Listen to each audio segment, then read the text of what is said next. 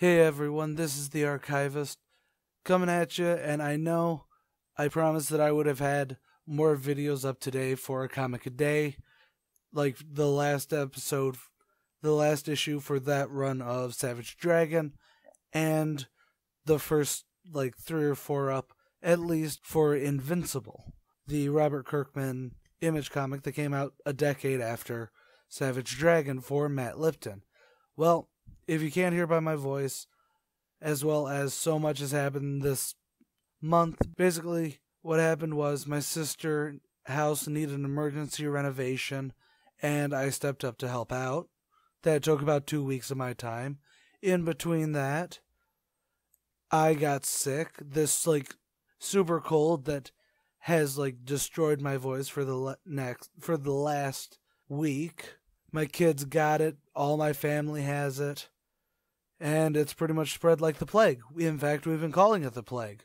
However, I've been doing what I can I've just been having a hell of a month.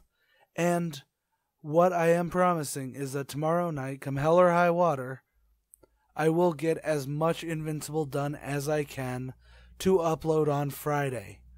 Yes, I will have the last episode of Savage Dragon done as well. I know I promised that out today.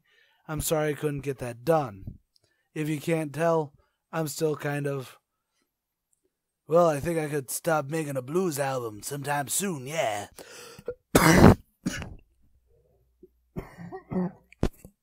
Sorry about that. So, yes, this is just me giving you guys a general update. I should have made this update a week ago, but I've literally been going 4 or 5 hours of sleep turnarounds. However, if you do want more content from me, over on my Comic Archivist as well as ComicSins, I have a lot of videos up. Well, I have a lot of videos up on Comic Archivist, like first issues, If I Did It, Here's How. God, what else? And a lot of RCVs and Archivist rants, such as this one against Moms Read Comics, because they decided to be uber bitchy, as well as one on Iron Fist, actually, that came out when the controversy started. And honestly, my thoughts on the controversy haven't changed, but sooner or later I will have the RCV out for Iron Fist, because it wasn't good. Wasn't technically bad. Well, it was technically bad, but it wasn't the worst thing ever. A lot of critics have called it.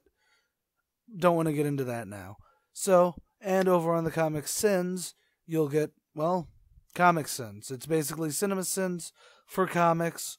The last couple ones I did had the format that I like.